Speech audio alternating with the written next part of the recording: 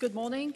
The Secretary General will preview for you the meeting of NATO defense ministers, and then he'll be here to take your questions. Secretary General. Good morning. Over the next 2 days, NATO defense ministers will meet to address key issues for the alliance, including what more NATO could do to build security and stability in the Middle East, our support for Afghanistan, and the challenge posed by Russia's missile systems.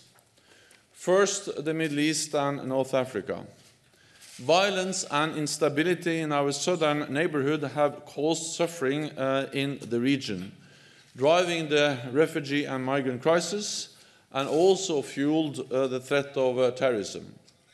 That is why NATO allies have been engaged for many years in the region and built close partnerships.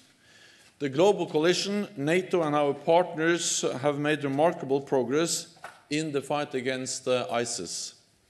Millions of people have been liberated from oppression, and ISIS no longer controls any territory. But we can do more. Ministers will discuss the future of our mission in Iraq, which trains and advises the Iraqi armed forces to help ensure ISIS cannot return. NATO fully respects the sovereignty and territorial integrity of Iraq. That is why we are closely consulting with the Iraqi government as we look to the future. Allies will also discuss tomorrow how NATO can coordinate with the global coalition even more closely. And we will consider what more NATO can do in the wider region to build long-term stability and security. Training local forces is one of our best tools in the fight against terrorism. And NATO has tried and tested structures and procedures which bring added value. These ensure political consultation, transparency and oversight, and force generation. On Thursday, we will review NATO's response to the challenge posed by Russia's new missile systems.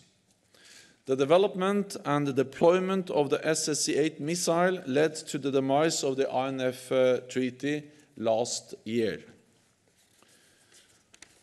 NATO allies have stood united on Russia's breach of the treaty, because a treaty that is only respected by one side cannot defend us.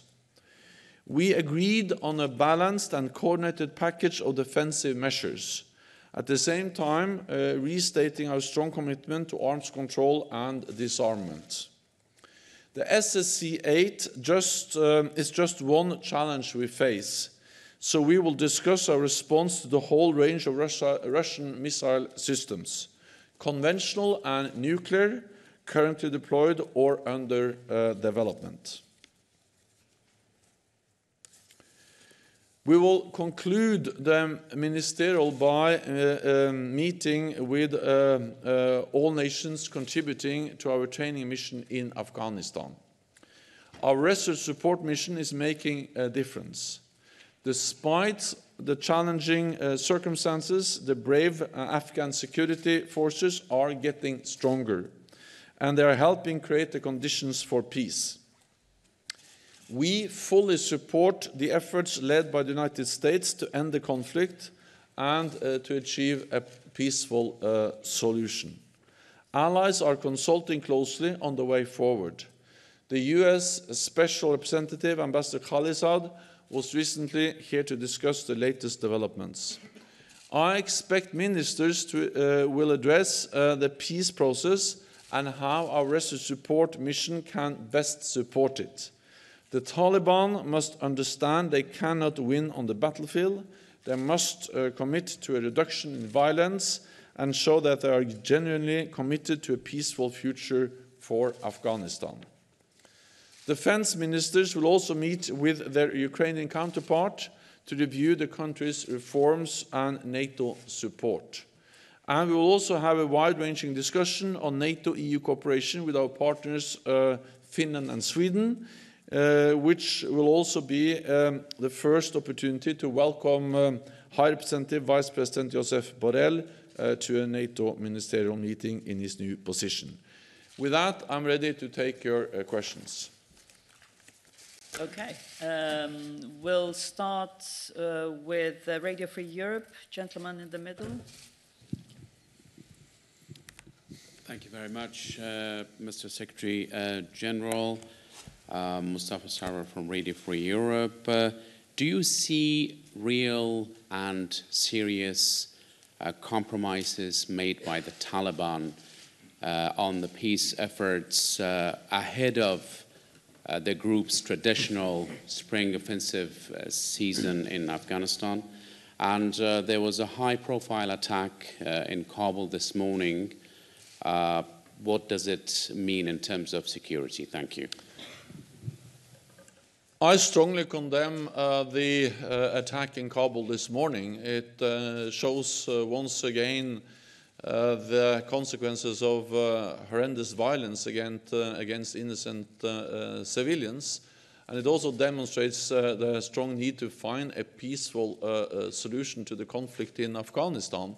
And that's exactly what that's exactly why we continue to provide strong support to the Afghan security forces, because we believe and we are convinced that the best way for NATO to create the conditions for peace is to support, train, assist and advise the Afghan security forces so they are able to send a clear message to Taliban, to terrorists, that they will never win on the battlefield. And they have to sit down at the negotiating table and make real compromises, reduce violence and engage in the inter-Afghan dialogue to create a lasting peace. We hope that we can see progress as soon as possible.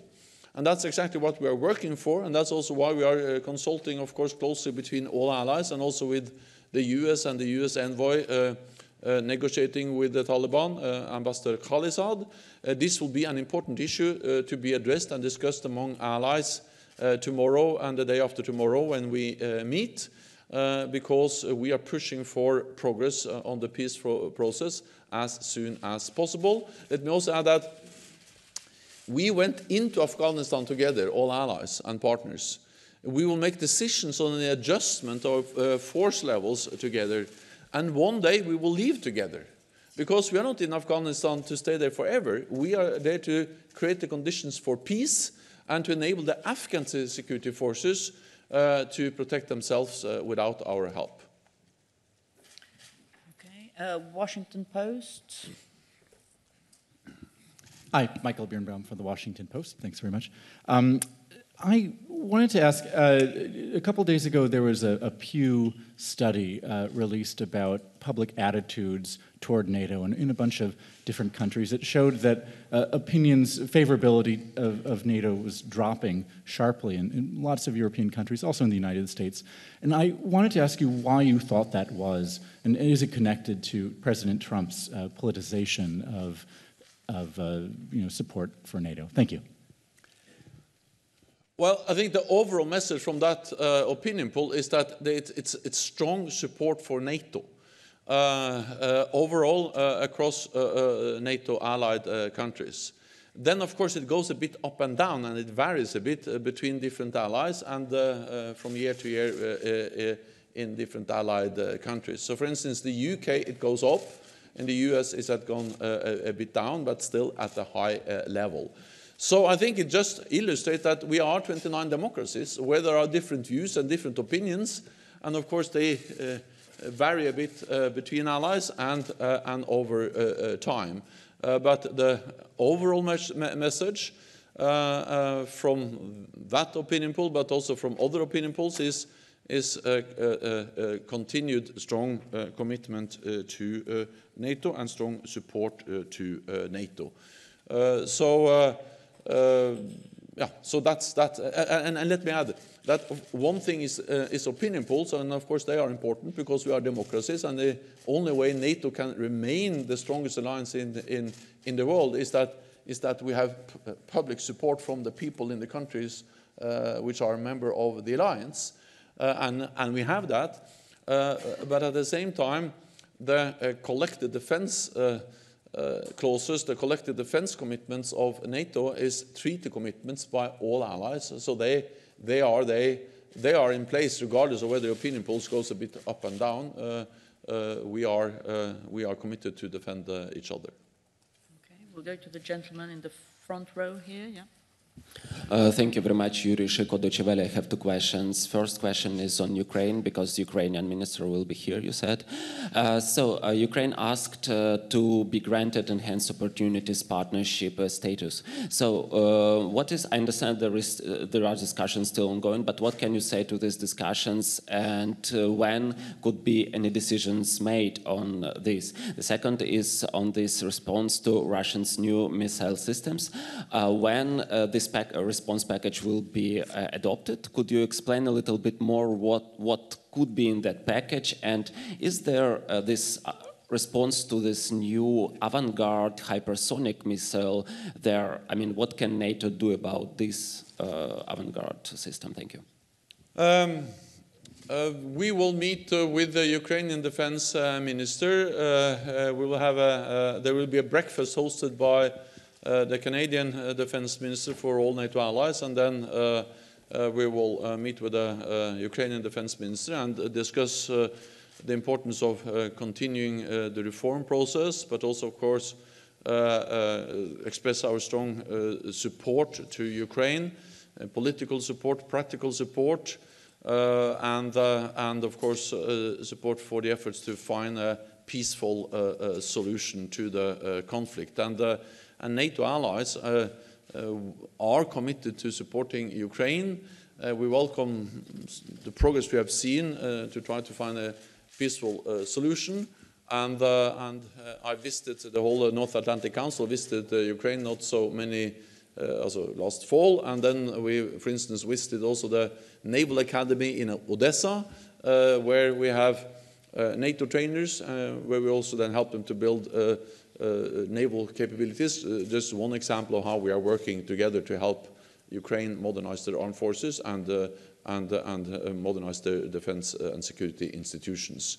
Then I think we have to understand that the SSC-8 missiles and also the other new missiles, partly already deployed and partly under development, like for instance Vanguard, they are part of a broader pattern we have seen in Russia over several years, with heavy investments in new modern military capabilities, nuclear and conventional, new modern missiles, and NATO has already started to respond to this. Because we have increased the readiness of forces, we have, for the first time in our history, deployed combat-ready troops to the eastern part of the alliance. We have increased our presence in the air, on land, and at sea. And we are investing in new modern capabilities, including in air defense systems and missile defense. Air and missile defense is one of the strands we are now looking into what more we can do. We're also looking into conventional capabilities, exercises, but also arms control. Because we strongly believe that the best answer to this is to have effective arms control, to make sure that we avoid a new big arms race. It is dangerous and it's costly. But as long as Russia does not respect existing agreements like the INF agreement, then of course there is no way that we can maintain that treaty, because a treaty that is only respected on one side doesn't keep us safe. So we are working on different strands. We have already started the adaptation of NATO. It has actually been going on for some time. We will continue to look into areas as conventional air and missile defense, exercises, and we also are already investing more in new modern capabilities. The last thing I will say is that we will not mirror what Russia is doing. We have no intention of deploying new nuclear land-based weapon systems in Europe, but we have to make sure that we maintain credible deterrence and defense also in a world without the INF treaty and with more Russian missiles. The lady in the front row. Mr. General Secretary, I am also Ukrainian correspondent from Ukraine TV channel, and you know that our country has ambitions to become full-fledged member of North Atlantic Threat Organization. What home task should we do eventually to achieve this goal? I mean long-term and short-term also. Well, I think the main focus of Ukraine is what Ukraine has clearly stated itself, and that is on reform, to modernize, to improve, to meet NATO standards. That's good for Ukraine, and that will strengthen your defense and security capabilities, your defense and security institutions, and we help you with that. We provide support, we have trust funds, we have trainers, we have ways to NATO allies provide different kinds of support. NATO provides support on command and control, on cyber, on fighting corruption, on modernizing your defense institutions. So we work with you to help you meet NATO standards and modernize and strengthen your defense and security institutions. And also NATO allies provide training, and I just refer to the Naval Academy where we have NATO trainers helping you. So that's the focus, and I think that's also the best way to move towards NATO membership. So you should do it anyway, but the good thing because when you modernize and reform, you are strengthening your own institutions, but by doing that, you're also moving closer to a membership. I met President Zelensky, and I had a very good meeting with him not so long ago, and we have very good dialogue on the importance of reform and the importance of NATO and NATO allies continuing to provide support to Ukraine. Okay, we'll go with Anadolu over there, lady on the third row.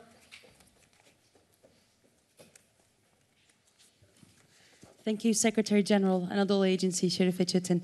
I'd like to know whether you expect the situation in Idlib to come up at the ministerial, and what is your personal opinion on the recent increase of attacks by the Syrian regime and supported by Russia? Thank you.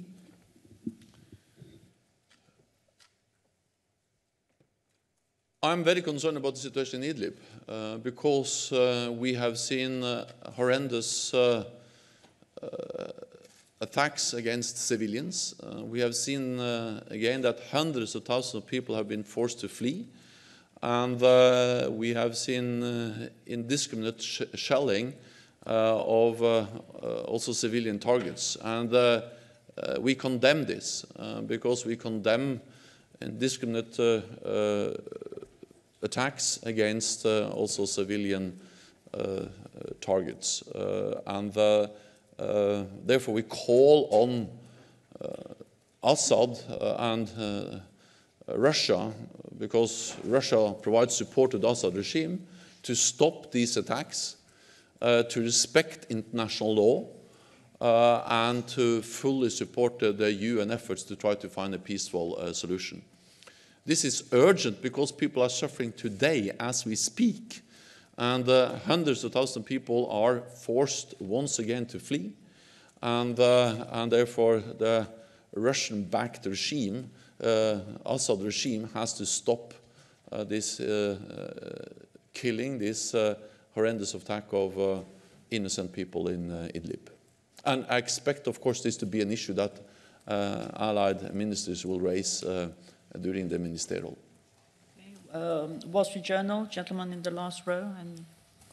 Thank you. James Marston from the Wall Street Journal. Secretary General, do you feel like you have a clear understanding of what President Trump actually wants NATO allies to do in Iraq and the Middle East? And can you give us some more specifics on what is actually being discussed for NATO to actually do? Because Trump has been quite vague in his public statements.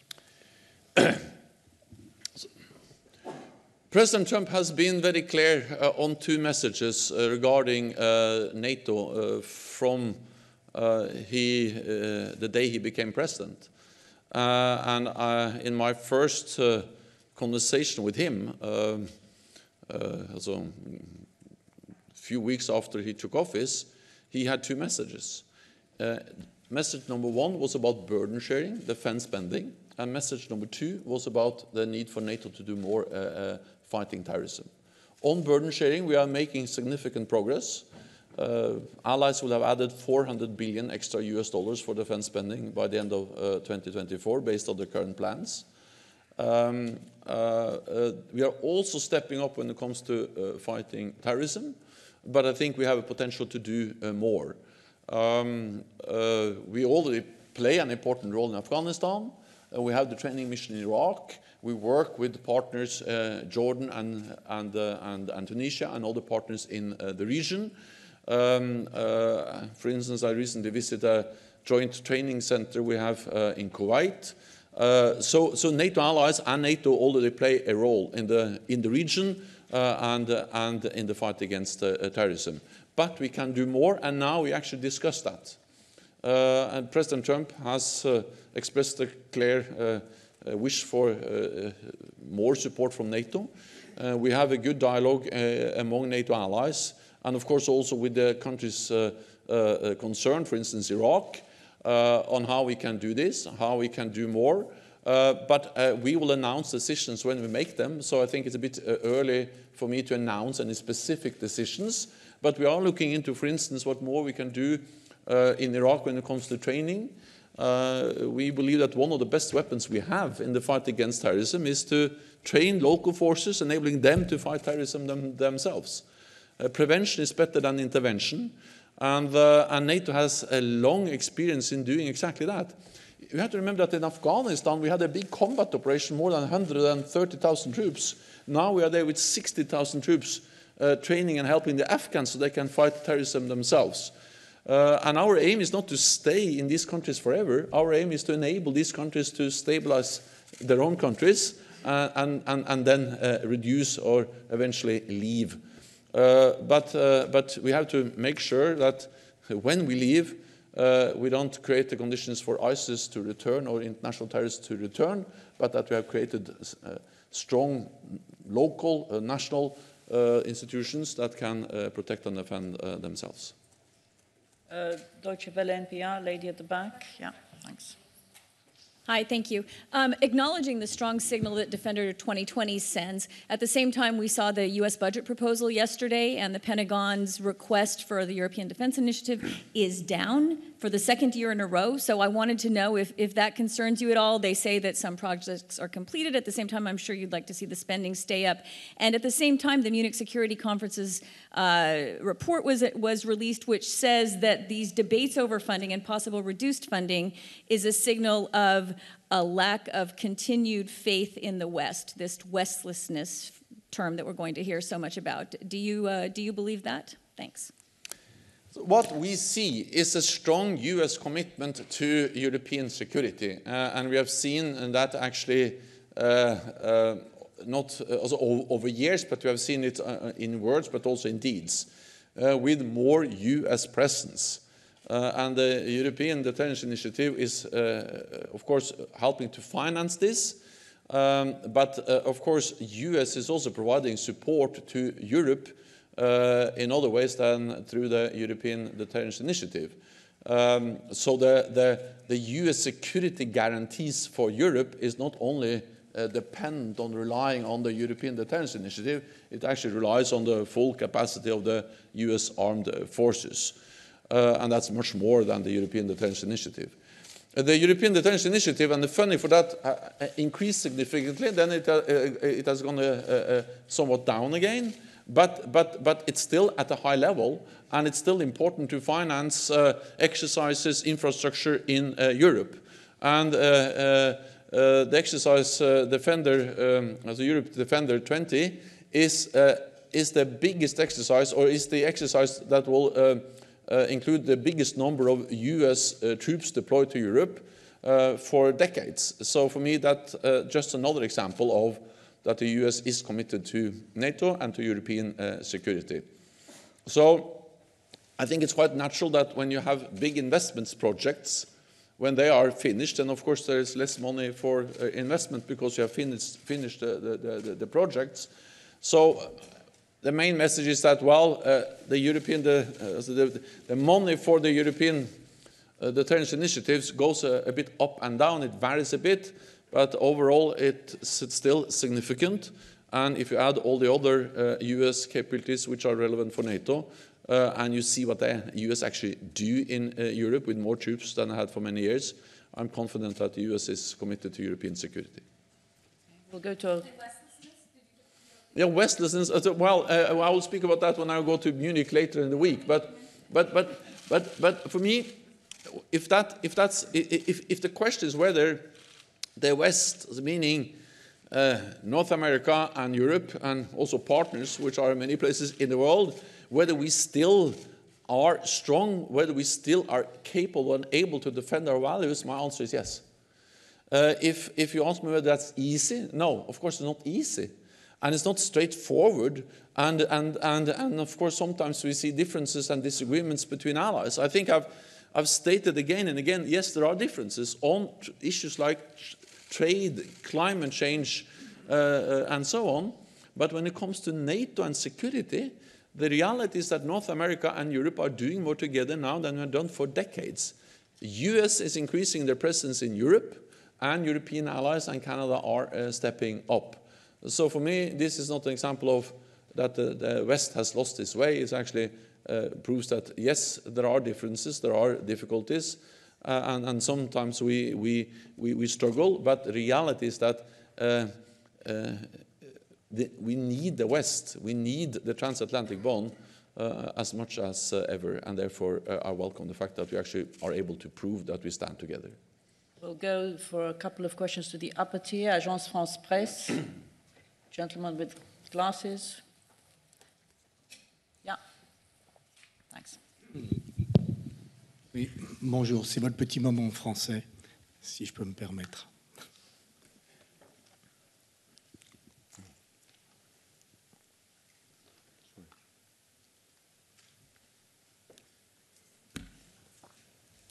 You can stop. OK. Yeah. Le président français Emmanuel Macron a souhaité que le nouvel instrument qui sera appelé à remplacer le traité FNI soit négocié avec les Européens. C'est-à-dire que les Européens puissent faire entendre leur voix sur un nouveau traité qui va remplacer quelque chose qui avait été conclu simplement entre les Russes et les Américains. Est-ce que vous pensez que ce soit discuté ici et est-ce que c'est souhaitable ? Et une petite question après qui a trait avec l'opinion de Pew. Je voudrais savoir que vous inspire le dernier commentaire du président Trump lorsqu'il a dit que NATO, je mets mes lunettes, excusez-moi parce que c'est en anglais, NATO was going down like a rocket ship before he took office. Je voudrais savoir ce que ça vous inspire comme réflexion. Merci.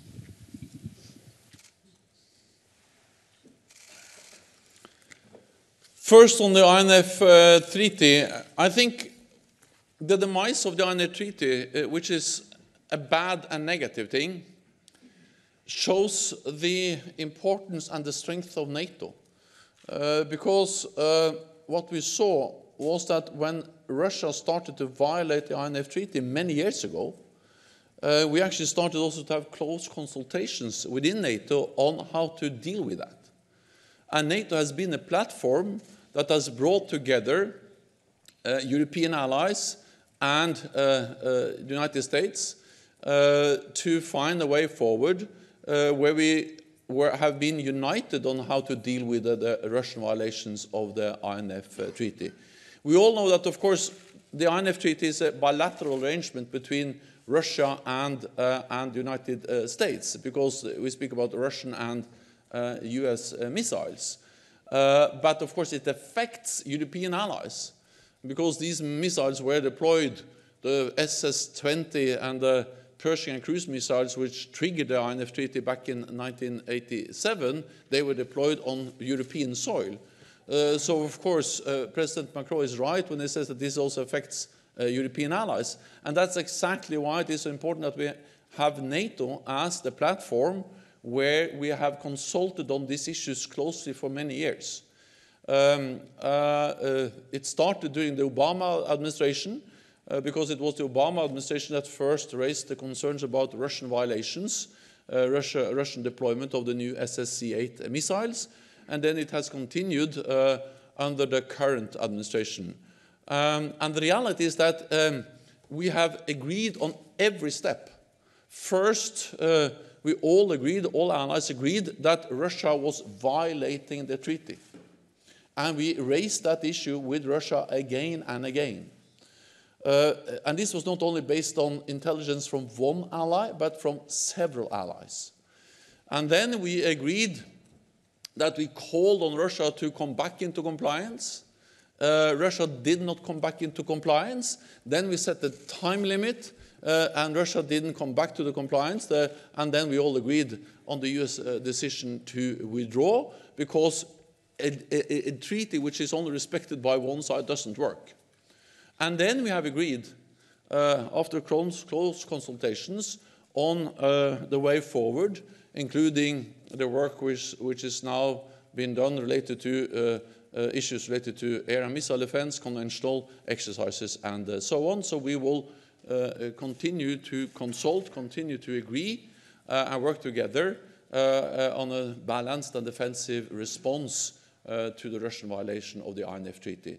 So my message on the INF Treaty is that it is very bad that we have seen the demise of the treaty because of the Russian violation of the treaty, but it's actually good to see how NATO has been able to respond to that in a coordinated and united way. So it shows the importance and the strength of NATO being the platform, bringing Europe and North America together, addressing these kind of strategic issues.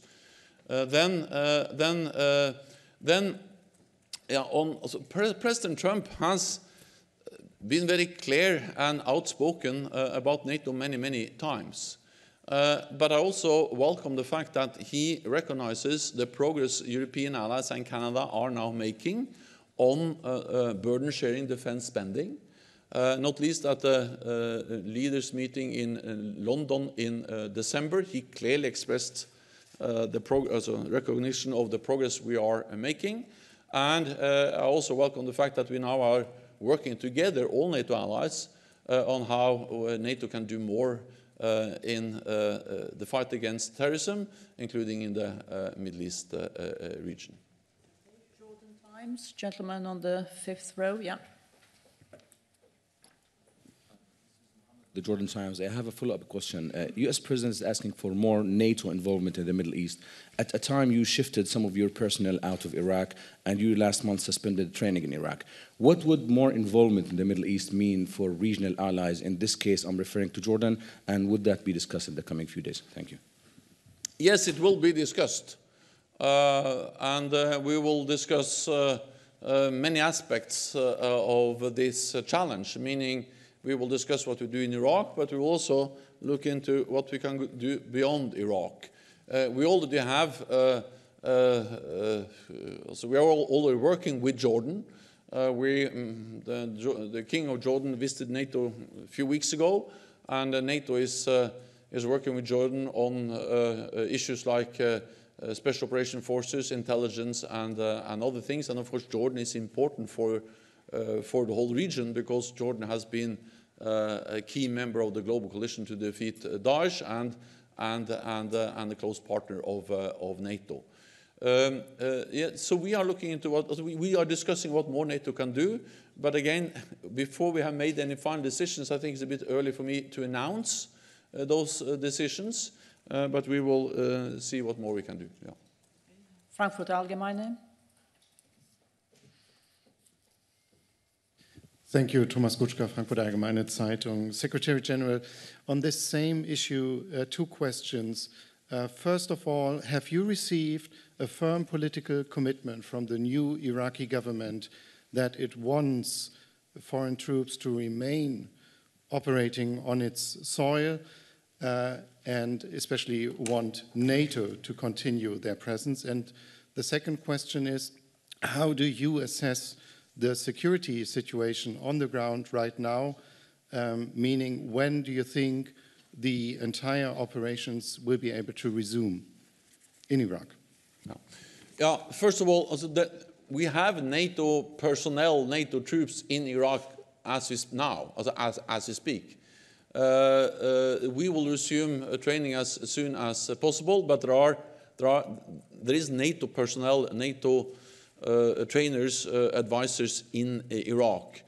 but for security reasons, both the Global Coalition and NATO suspended training. Our aim is to resume that training as soon as possible. We are in close consultation with the Iraqi government.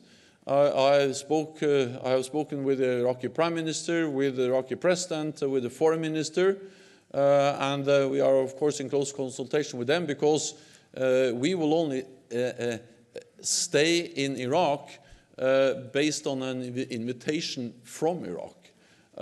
So we fully respect the territorial integrity, the sovereignty of Iraq. We are there based on the invitation from the Iraqi government. I think it was back in 2016, and all the legal arrangements are in place, which has been there for a long time for our training mission. I have spoken with the Iraqi Prime Minister on these issues, and we are now looking into how we can continue to provide support. And we have to understand that we do this because we have a common goal, and that is to fight ISIS, Daesh, and to make sure that they never return and threaten the people of Iraq, but also threaten people in our own countries, in Germany and in all the NATO allied countries. I would like to commend Iraq for being at the forefront in the fight against terrorism. They have made huge sacrifices in that fight. We support them. We will like to continue to support them, but we have to remember that the biggest sacrifices are made by the people of Iraq and the security forces of Iraq, and I commend them for their courage and the bravery they have shown. We'll go to the front, Pobeda from Montenegro. Lady over there in black. Yeah. Jovana Đurišić, Daily Newspaper Pobjeda. First NATO counter-hybrid team was in Montenegro late last year, so can you tell me what was the task of this team, and was it in any way connected with the upcoming elections in Montenegro, as Montenegrin authorities said? Thank you. Well, we agreed at the NATO summit in Brussels in 2018 to establish counter-hybrid support teams to assist allies in preparing and responding to hybrid threats, because we have seen that hybrid threats has become more and more in reality for more and more NATO allied countries. This mixture of covert and overt operations, military and non-military means of aggression, cyber and other means of aggressive actions against NATO allied countries. And at the request of the government of Montenegro, we deployed the first NATO counter-hybrid support team to Montenegro. We did so in November, and they stay there for some days. So this is based on a request from the government of Montenegro, and they are not longer in Montenegro. Okay, Kuna, third row. Yeah. Nawab Khan from the Kuwait news agency Kuna. Mr. Secretary General, how do you see the role of the Gulf countries like Kuwait in contributing to peace and security in the Middle East region? Thank you. We highly value the partnership, the cooperation we have with countries in the Gulf region, including Kuwait.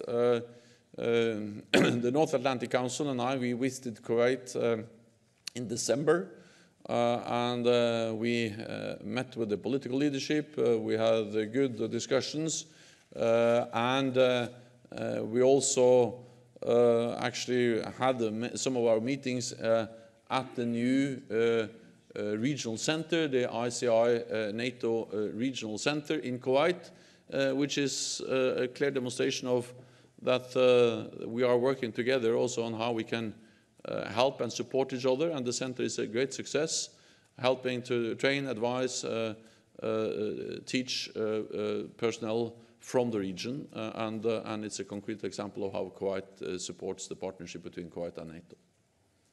Okay, last question, lady in the second row.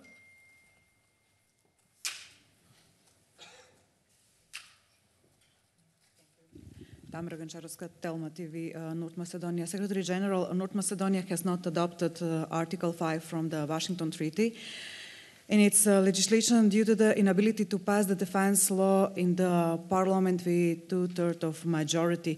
Until when can NATO wait for a nation to adopt a collective defense, which is a core value of the NATO, and is it acceptable for the NATO to pass this law with the old name of the Army of the Republic of Macedonia, on what current position insists? Thank you.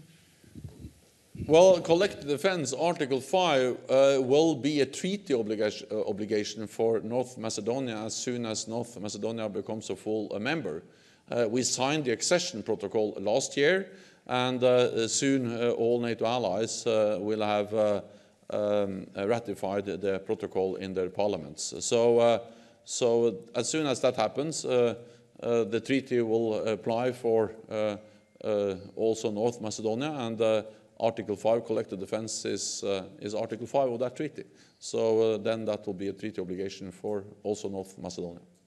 Thank you very much. This concludes this press conference. We'll see you tomorrow. Thank you. Thank you.